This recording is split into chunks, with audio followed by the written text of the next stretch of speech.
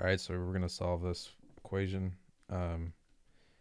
First thing I'm going to do, well, we want to find the inverse, excuse me. First thing we're going to do is swap x and y. So we're going to get x is equal to negative 2y over y minus 1. So we get x quantity y minus 1 is equal to negative 2y. Then what I'm going to do is distribute the x, so I get xy minus x equals negative 2y. And then what I'm going to do is get y's on one side, so I get negative 2y minus xy is equal to negative x. So then I get y, pull out the y, negative 2 minus x equals negative x. So y is going to be equal to negative, I'm going to get out, well, I'll just leave it, negative x over negative 2 minus x.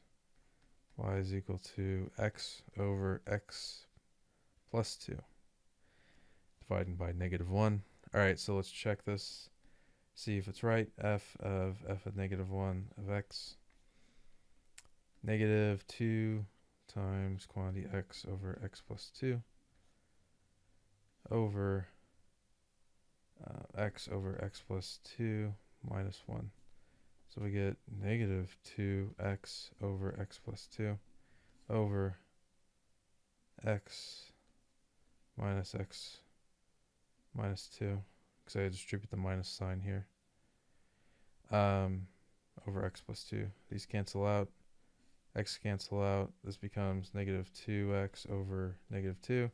Those cancel out and we just get x out. All right, that proves it. So that means that the inverse function is equal to x over x plus 2. All right.